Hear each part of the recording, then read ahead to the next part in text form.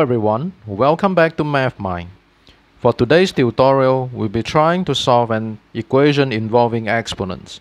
We have 216 to the power of 2x is equal to square root of 6 cubed.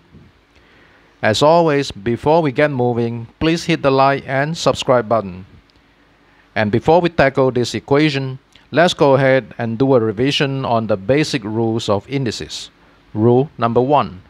We have the m root of a is equal to a to the power of 1 over m. Rule number 2. A to the power of b raised to the power of c is equal to a to the power of the product of b, c. Now let's go ahead and try to solve this equation.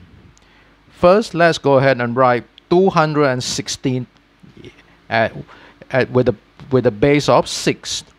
So I'm going to write it as 216 is equal to 6 cubed.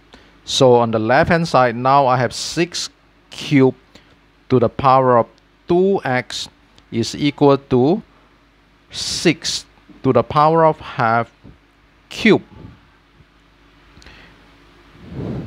When we compare both sides, I have 6 to the power of 6x is equal to 6 to the power of 3 over 2. Let's go ahead and equate the two terms. I have 6x is equals to 3 over 2.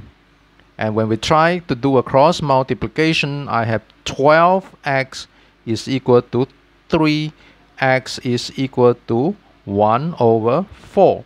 And that's the answer for today. Thank you for watching, and as always, please subscribe to the channel.